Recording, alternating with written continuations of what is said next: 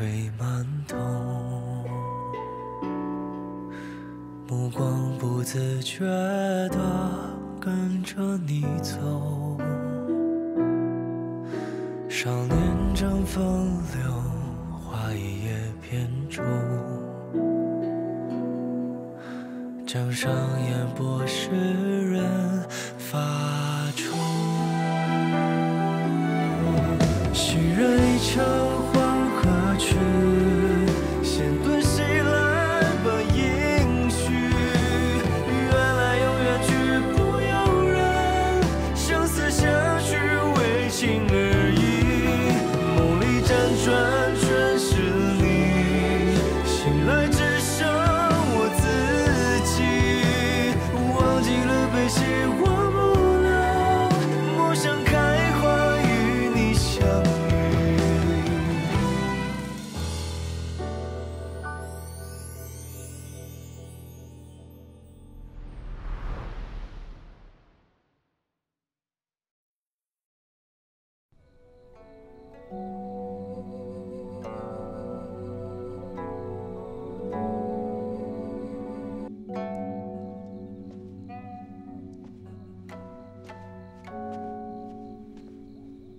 遇着过不去的坎儿了？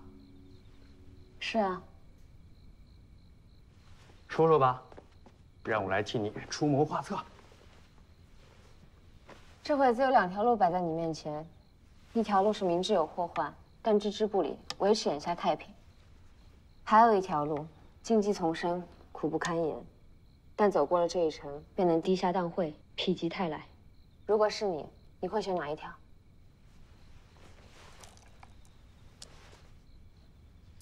若是我，自会选第2条，但若是要带累全家，那便不能由着我的性子来，所以自然要选伤害最小的了。你这么一本正经，定是遇上事儿了，怎么了？这回子还不能告诉你，不过我心里有成算，知道该怎么做了。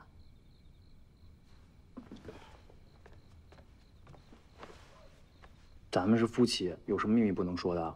我说了，这回子还不能告诉你。横竖是你这狗头军师帮了我大忙，这么说你可高兴了？高不高兴是后话，我需要知道事情替你分担。你不知道，于我来说就是最大的分担了。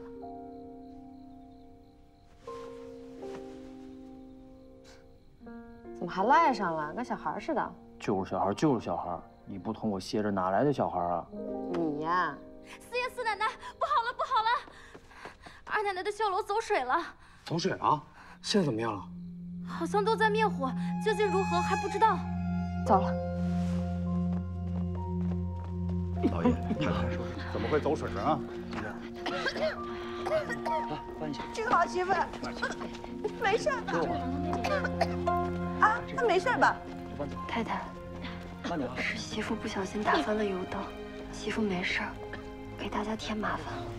哎呦，这没事就好，就别说这话了，这老爷和太太都担心你呢。二奶奶，二奶奶，这怎么回事？怎么忽然间走水了？行了，行了，行了，他才下不了胆，再被你们惊着。是，玉雪啊，你还得好好休息，仔细这身子。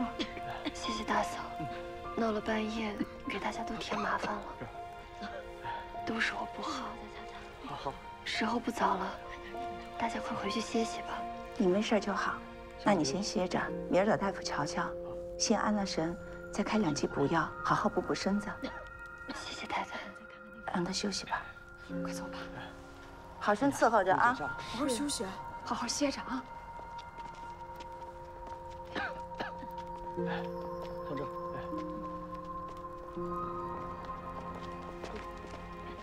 哎，你先回去吧，我陪陪二嫂子。这还好。好，来，你也留神，别太劳累了。嗯。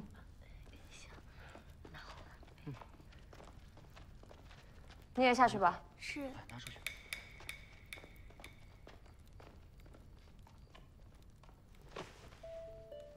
你为什么要做这样的傻事啊？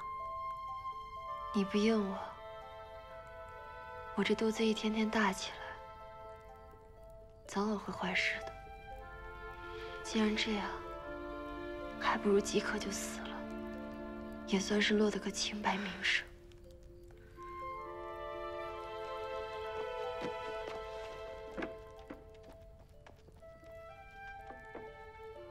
好，我答应你。不过你要好好保重自己，我们在一起想法子，好吗？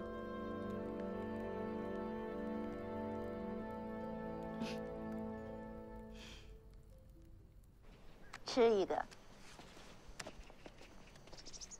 太太，映雪，快过来，我有件喜事儿要告诉你。什么喜事啊？天大的喜事儿，你二爷要回来了。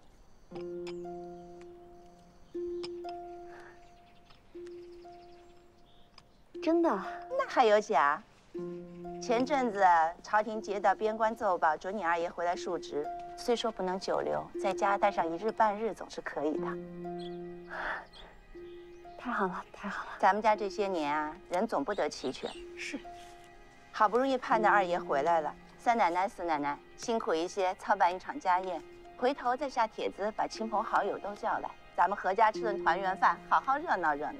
是太太。太太，我在菩萨跟前许了愿，求菩萨保佑二爷今年能回京述职。如今菩萨了了我的心愿，我回头就上隆恩寺还愿去。今儿就去吗？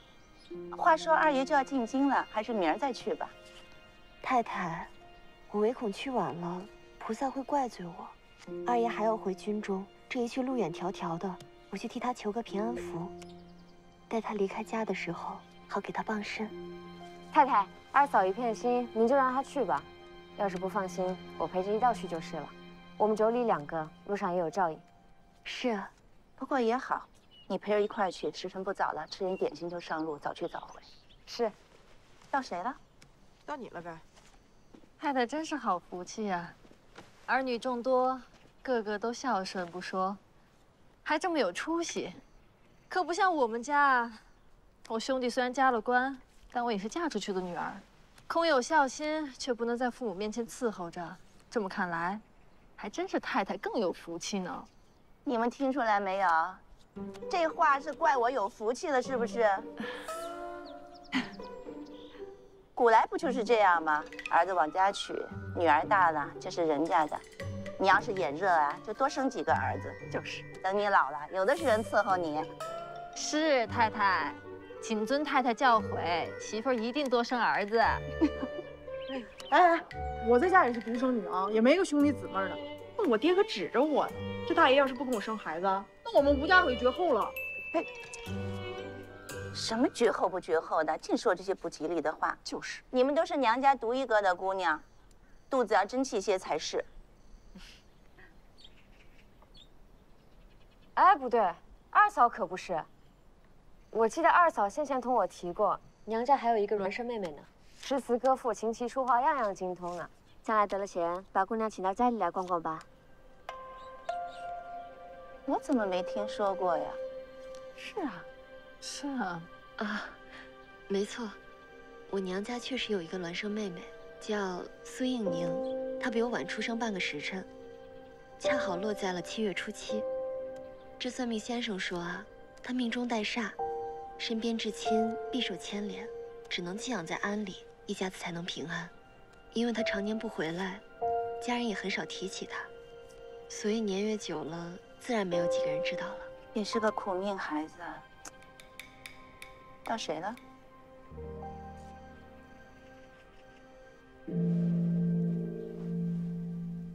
你突然编出我一个孪生妹妹是何道理？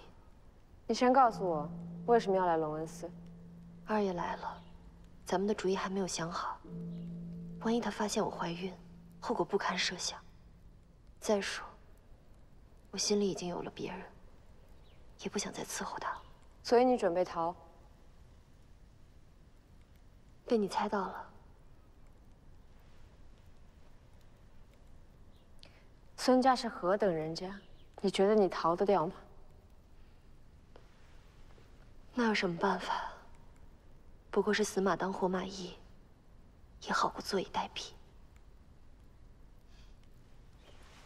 不会坐以待毙的。你有更好的办法？不然我跟着你来做什么？你放心吧，一切我都准备好了。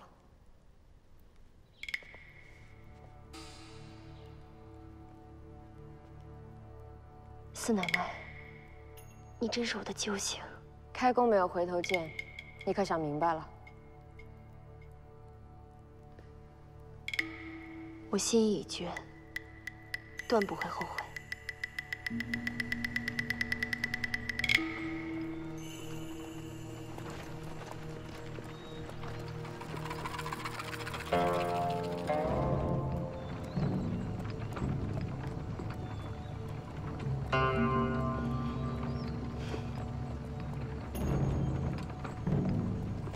二奶奶，二奶奶，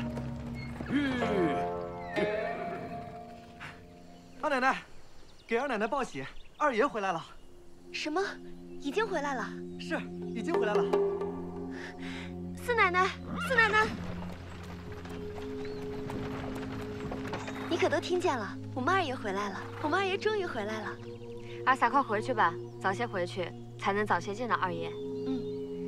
还有多晚能到家？回二奶奶大概要2个时辰。不行，太慢了。可还有近路可走。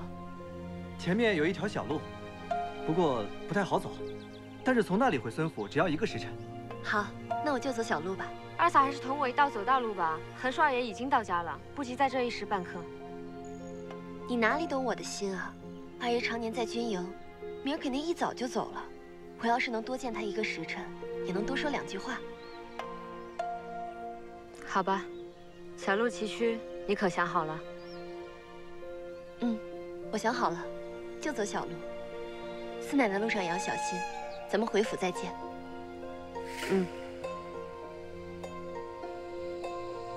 走吧。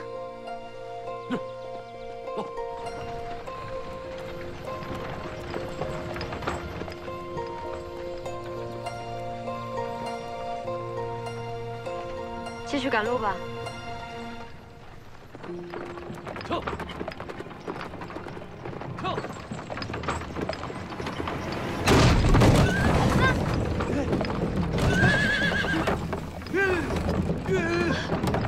你快走，西西，你快走啊！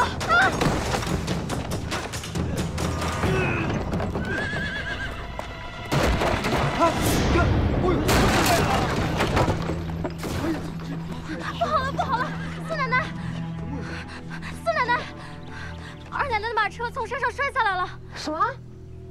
快救二奶奶！快！二奶奶！二奶奶！快救人！冲过去！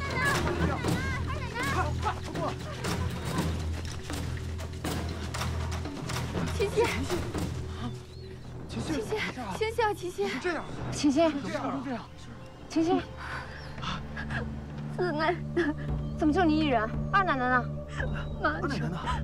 马车走在山路上，车轱辘碾着大石头了，就那么一点，马受惊了。二奶奶为了救我，把我推下了马车。走。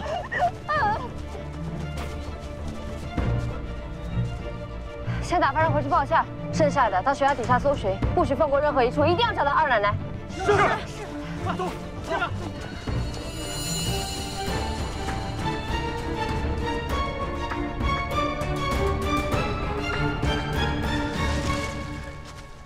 收车！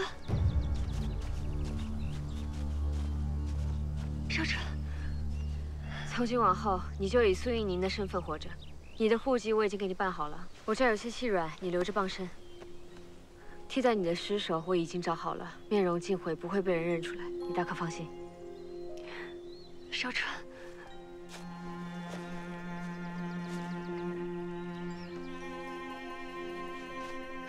真的谢谢你。好了，你快走吧。好，快走。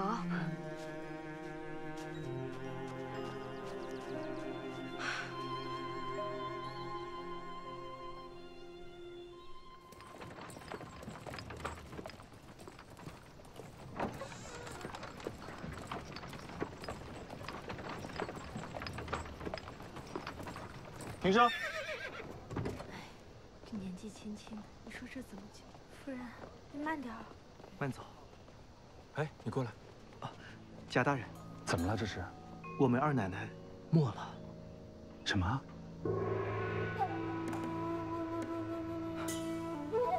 张大人，这边请。想什么呢？师傅，你可知道此事？知道，刚知道。这不来吊唁了吗？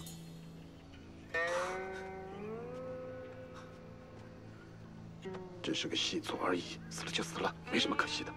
以后再想办法啊。可是，她怀了我的孩子。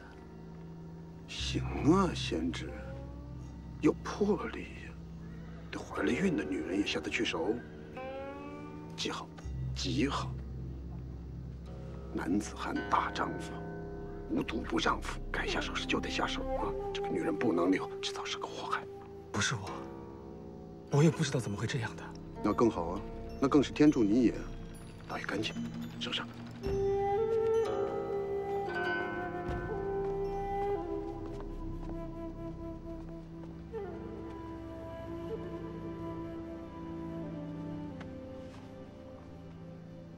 天干物燥，小心火烛。天干物燥，小心火烛。冯源，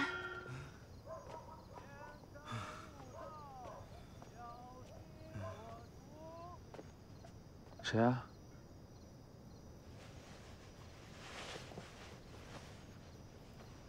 映雪，映雪，不是我害的，别找我，我给你都是最好的堕胎药，我没有想害死你啊！你别找我，不是我干的，不是我干的。你好好看清楚，我没有死。你的手是热的，你真的没死？真的是你吗？你胆子也太大了，事前竟不跟我商量一下，稍有差池是怎样的后果，你可想过？横竖苏映雪已经死了，我和孩子现在来投奔你，你究竟愿不愿意收留我们？哎呀，你说这要是被发现了可怎么办？你放心，身份户籍都已经办妥了，我现在是苏映雪的妹妹苏映宁。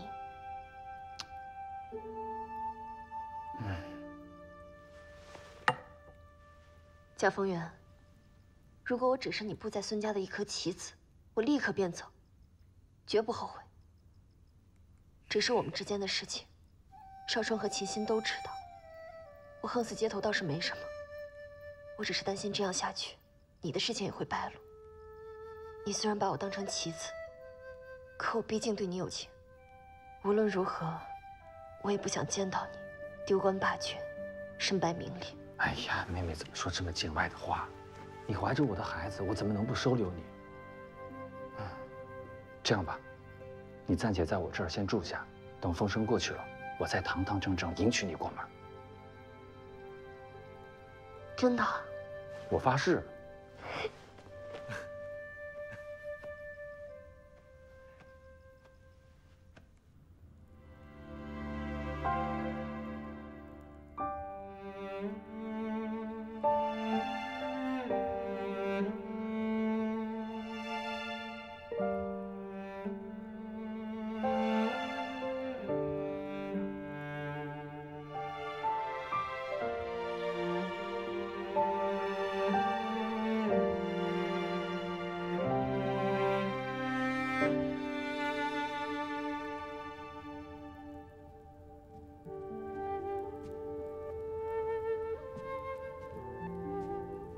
二爷，多少还是吃点吧。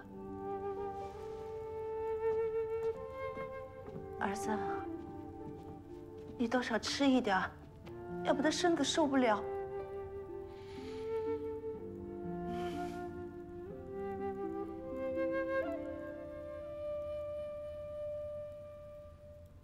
二弟，逝者已矣，生者如斯，别让老爷太太为你操心。二哥哥，你心里有什么想说的就说出来吧，二嫂子会听见的。这3年来，我一直在外带兵打仗，没给她写过一封信，也没为她做过任何事。我愧对于她，如今她走了，我也没办法弥补。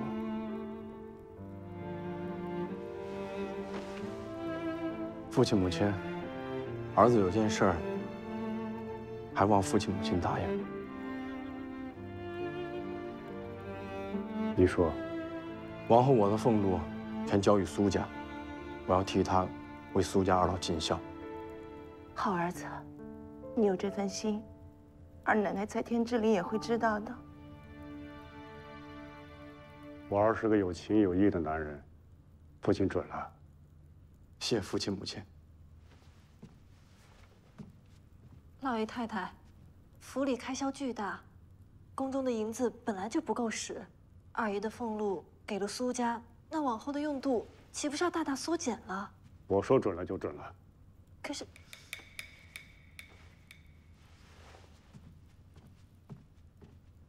母亲，还有诸位，你们都先回去休息吧。我想单独和他待会儿。走吧。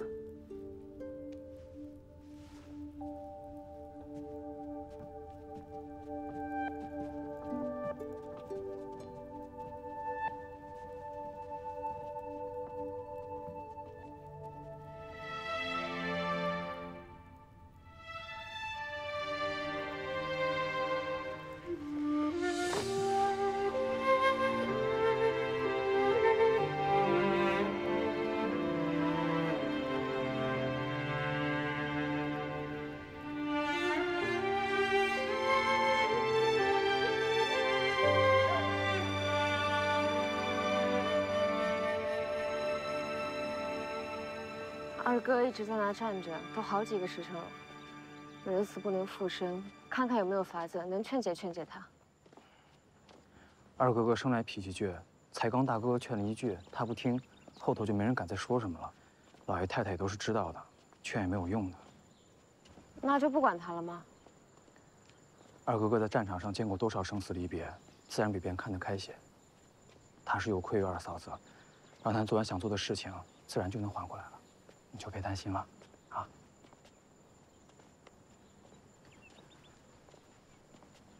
太太今日累坏了吧？我给太太好好捏捏。咱二爷这会子还在灵堂守着吗？是啊，太太。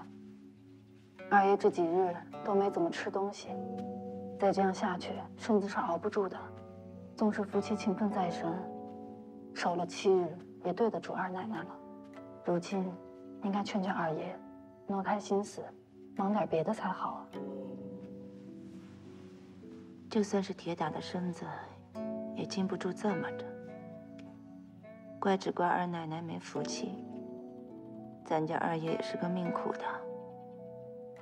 成亲3年，没见过几面，倘或留下一男半女，还可宽解些。如今你让他两手空空，他怎么能不难过呀？太太别难过了，二爷他福泽深厚，将来再娶一房，不愁没后的。对，咱家二爷年轻，房里不能没人，咱们多多留意，看哪家姑娘合适，等1年丧期满了，就给他续一房。太太既然这么说了，眼下倒有个不错的人选。谁呀？您见过的，姚滴珠。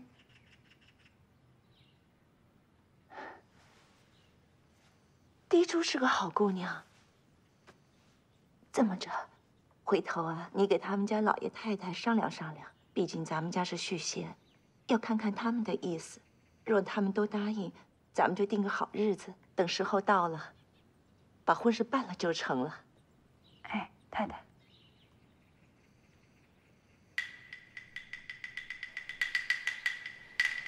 无论如何，想办法把她给我嫁出去啊！快点，去给我找人！你真是疯了不成啊！啊！我们就一个女儿，再怎么着也不能随随便便让她嫁出去啊！你这是逼死地主，逼死我呀你！你不可理喻！你真是个老糊涂了！你糊涂！你再怎么着你救我！你们这是干什么呢？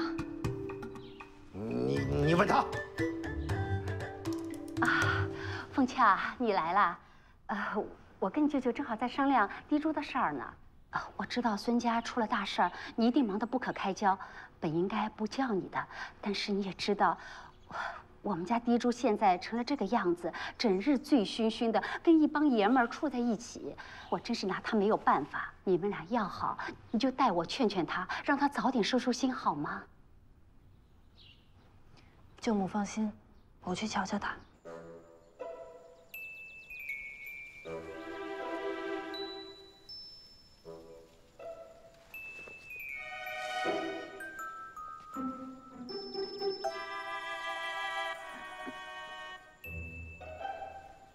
姑娘花下好眠，梦见什么啦？潇洒美少年，玉树临风前。行了，喝得烂醉，那些向你提亲的人怎么都被你赶走了？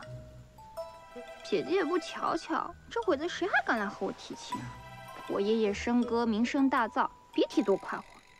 那些人都不来了，我才高兴。人活于世，痛快最要紧。净说混账话！舅舅舅母都这么大年纪了，还在为你的婚事操心呢。你可倒好，自己不着急，急坏了家里的老人。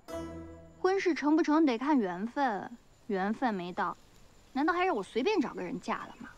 我的姑娘，你花儿一样的年纪不成亲，那要等到什么时候啊？等到你人老珠黄的时候吗？要我成亲也不难。须得先和他约法3章，成亲后他不许碰我，也不许管着我。我说1，他别说2。我要天上的月亮，他不许摘星星给我，这就成了。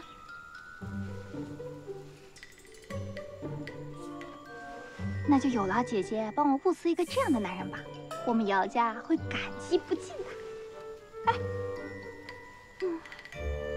看来舅舅说的对，就该逼着你嫁人。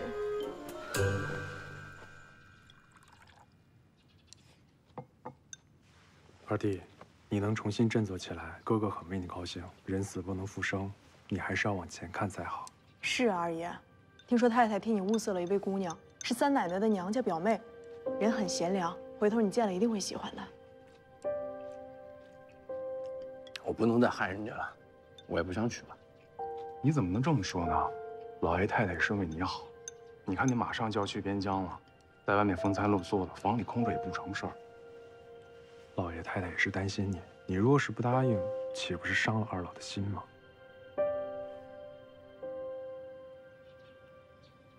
啊，我知道了。我要以天地为题，星月为伴，江流作陪，鸟兽虫鱼作伴。你怎如此多之要求啊？你说不说？不说就喝酒，要说就别废话。就是啊，你快点说呀！快说吧。星垂平野阔，月有大江流。名起文章著，观音老病休。飘飘何所似？天地一沙鸥。好一个天地一沙鸥啊！而且啊，意境优美，真是极了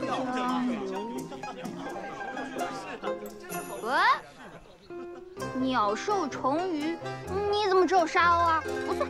鸟兽虫鱼皆为动物，沙鸥又如何算不得？我说不算就不算，你给我喝。你喝呀？你喝是吧？喝就别玩啊！这是谁家的女子？竟然如此放浪，像是姚府千金啊！千金能有这做派？姑娘，她就是姚滴珠啊。二爷，那位正是姚府的滴珠姑娘。下面该谁了？没有人说是吧？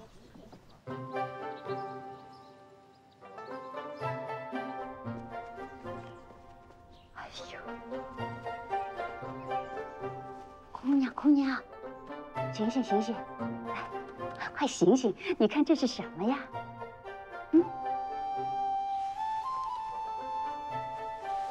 什么呀？孙府来提亲了。像孙府这样的人家是没得挑拣的。照我说啊，这桩婚事就这么定了。孙府？谁啊？是孙府的二爷孙俊豪。又是孙府的。姑娘，你听我说，这位二爷啊，可不是一般的人。他多年呀，在外带兵打仗，那战功赫赫，且模样生得周正，人品也足重。如此伟男子啊，真是打着灯笼都难找。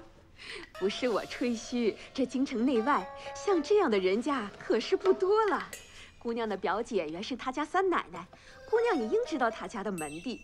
虽说眼下是续弦，可当朝显贵之家，多少姑娘都眼热呢。再娶一房啊，断乎不是难事。还是他家太太瞧上了姑娘，今儿啊就特托了我来撮合姑娘和二爷。孙家二爷这么好啊？是啊，你怎么不去嫁给他？这丫头不许胡说。上回是孙玉楼，这回是孙俊豪，难道我非得嫁给他们孙家不成？你别胡闹了，这婚书已经签了，这会子也要不回来了。这件事我做主，就这么定了。母亲可真糊涂，他家奶奶刚没了，正赶着巴巴来求亲，算怎么回事？婚书要不回来就罢了，可他要是敢娶我，那我就把他孙府闹得天翻地覆。大家都别瞎安生。你这姑娘说话也太难听了些。二爷呀，正因不能在家久留，他家太太才着急。这会子是先过定，等日子到了再操办婚事，到时候也是样样齐全，绝亏待不了姑娘。我劝姑娘啊，也不要这么大的气性。天底下有多少这样的好男子啊？姑娘是有造化才得着，上门的福气往外推，那于姑娘也无益呀。他孙府百样都好，那你去嫁给他呀？哎呦，姑娘，哎，去找你的好男人。你再怎么闹，这婚书已经签了，嫁也得嫁，不嫁也得嫁。不好了，不好了，孙家要退亲。什么？我还没退呢，他倒先退了。这是孙二爷给姑娘的信。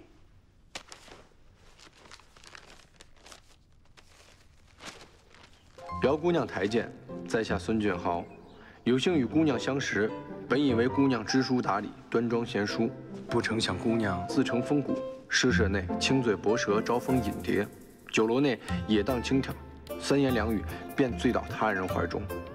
孙府乃是诗礼人家，喜大家闺秀、清白女子，诚不敢高攀姑娘，故退婚，望自重。孙俊豪。备车！姚姑娘，孙俊豪，孙俊豪，你给我出来！让开！姑娘，孙俊豪，你给我出来！一封信就想把人给打发了，打量我是好糊弄的是吧？你给我出来！孙俊豪，滴珠，滴珠，这是怎么了？哎呦，我的姑奶奶！你在孙府门口大喊大叫做什么呢？还想不想进孙府的门了？你让孙俊豪出来，我今儿偏要讨个说法。他有什么资格嫌弃我？凭什么把我说的那么不堪？哎，他一大早就出门了，这会子不在府里。不在府里啊！滴珠，成亲本就是两情相悦。既然你不喜欢二爷，二爷对你也无意，两下里作罢，大家都省了麻烦，岂不好吗？那不一样，他居然敢和我提退婚。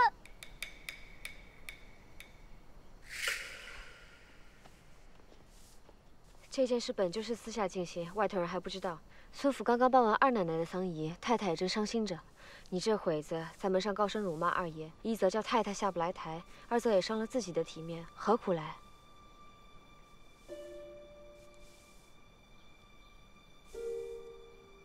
是我莽撞了。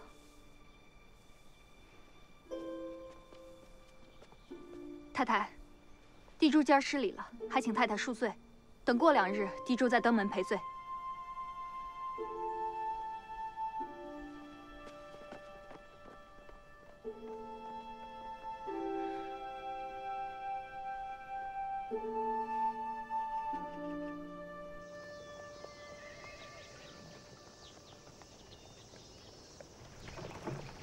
二爷，您那封信写的也太过分了。我要是位姑娘，看那信还不得气死？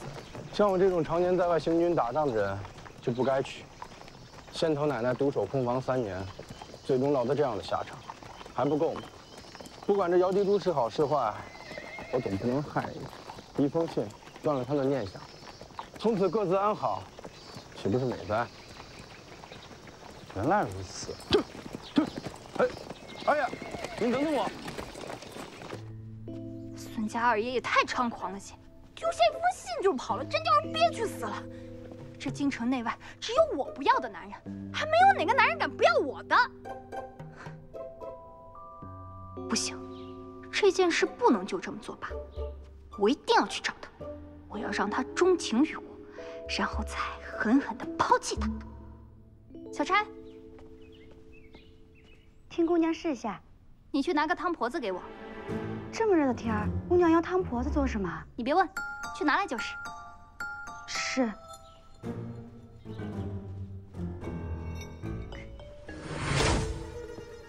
姑娘，姑娘，你这是？你什么都没看见，快去请大夫。是。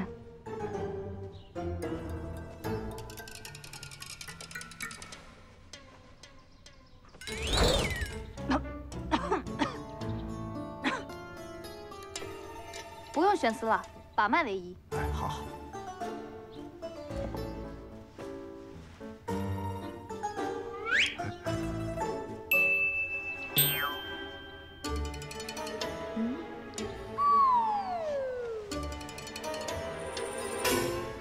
贵妇小姐是肝郁脾虚，脉象紊乱，此症状多因于情志不遂或饮食不节、劳倦太过所致。以白术、云苓、健脾、止泻、陈皮、防风、和中醒脾即可。哎呀，我说先生啊，你就别给我背医书了，你就快点说，这病到底怕不怕？好，姚公放心，此病若医治及时，倒也无碍。只是此病症多源于情志郁闷，还是要引气舒展为上。以老朽之见，倒不如叫小姐在乡间颐养，多闻些乡土之气，安身养肝啊，比吃药好上100倍。只是此病症可轻可重，倘若是躁怒的久了，便会有运化失常、志呆寡言之风险呢。既然是这样，那就大夫人预备起来吧。好，好，好，叫刘妈妈跟着伺候。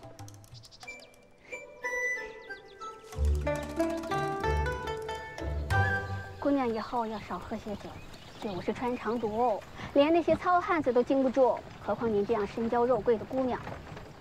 这回往庄子上去，要好好休养，不能再让老爷太太替你操心了。妈妈说的是，都听妈妈的。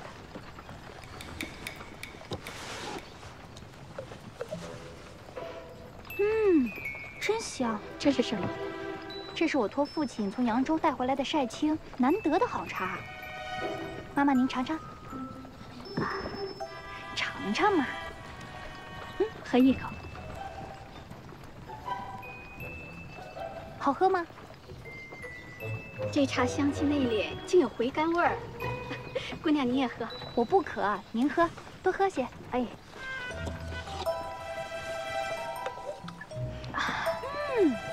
这也香。什么？这是表姐送给我的金桔团，您快尝尝。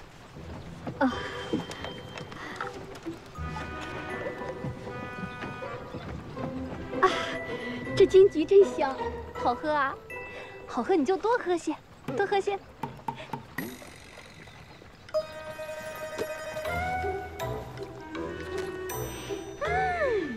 这太香了。妈妈，您再尝尝这个。这是什么？那我喝了。慢点儿，这是梅花酒。是啊，我从小就记得您爱喝，多喝些，多喝些。哦，小钗。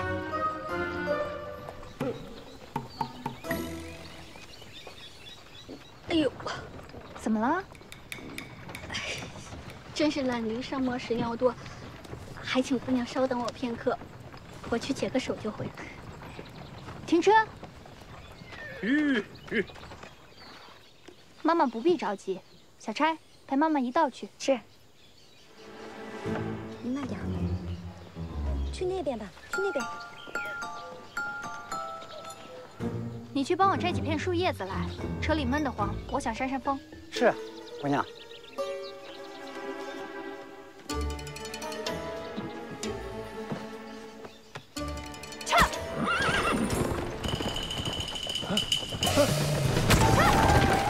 不好了，不好了，姑娘跑了！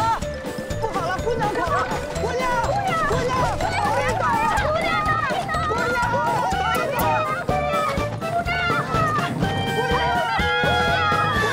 小心点啊，小心点！来，快点！慢点啊，稍微有一点距离啊。这行吗？来，把这个拿过去。快！哎，对，这个放那边。太太看着呢。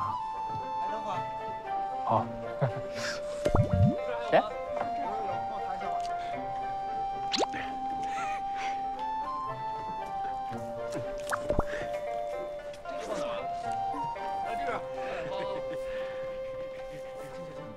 不拿，我先。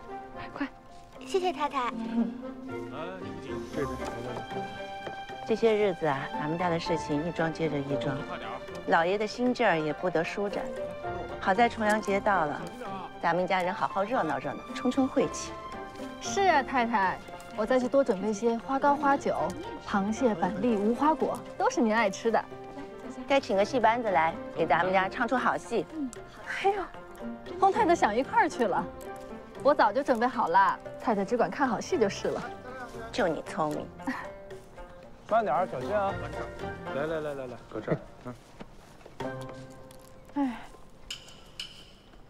我相公无论做什么都是最好看的。来，给我吧。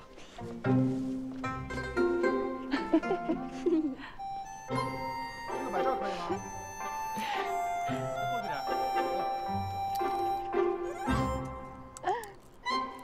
哎呀，来，拿进去啊！哎，好，好久不见。来，给我，来，慢点，接着啊！来，拿好了，来。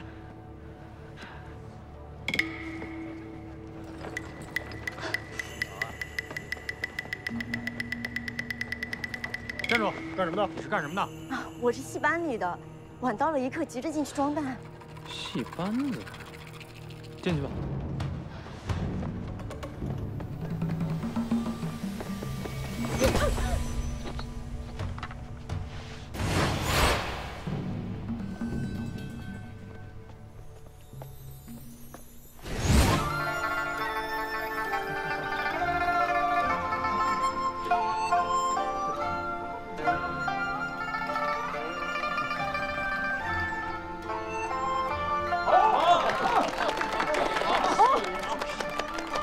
诸位，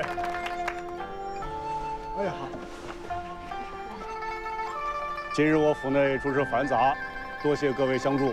今日借重阳一夜，承谢各位同僚。来，请。老爷请。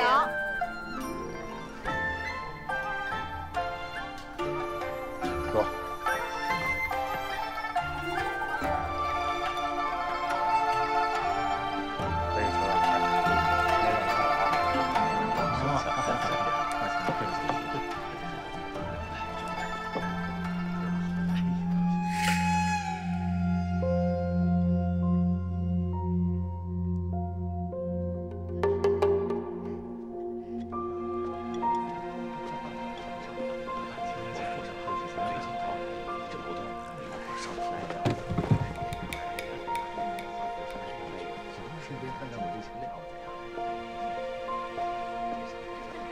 爷，哎，爷，怎么了？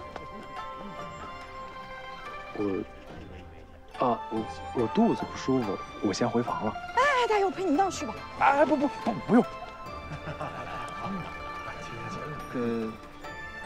你先在这儿陪太太看戏，我不爱了啊。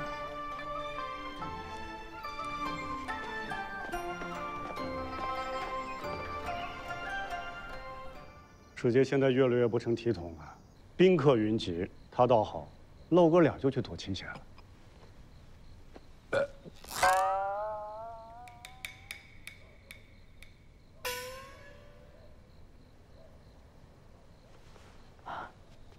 老爷，前面看戏的时候，大爷说他肚子疼，也没叫我陪着，一个人就去了。后来我去房间瞧他，也没看见人呢，怕不是出什么事儿了吧？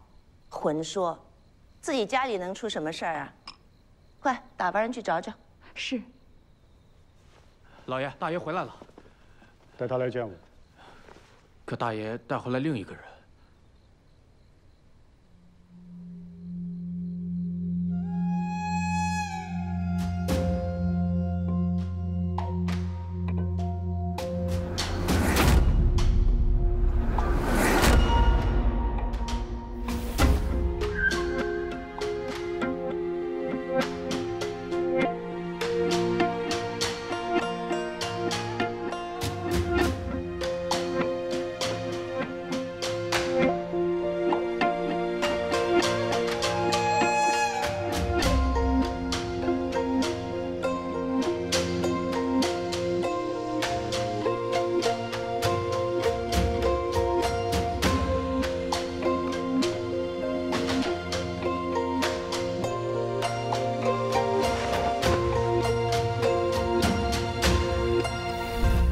老爷、太太，儿子要纳讨要为妾。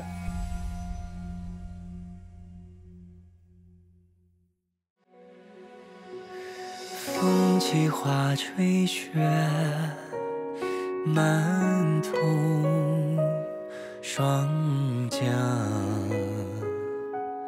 如雨，与君相约。 与君相约，船头云着月，梦醒听烟雨，伤心一曲绝句，且行。